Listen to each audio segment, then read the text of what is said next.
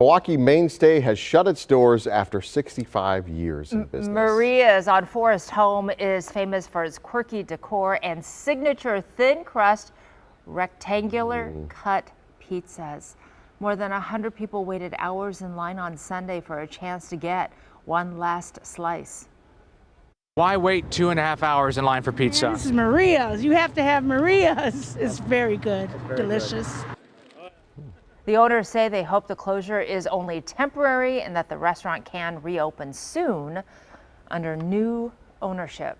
Let's hope. I mean, that's my favorite type of pizza. I've never been to Maria's, but square cut, thin crust. And I think my clue is whenever they come in those paper bags. Right, you know it's good. And good. if people are going to wait hours for a chance to get Bruce's a final social media pizza. post yesterday showing the line all the way around the corner was pretty crazy. Amazing.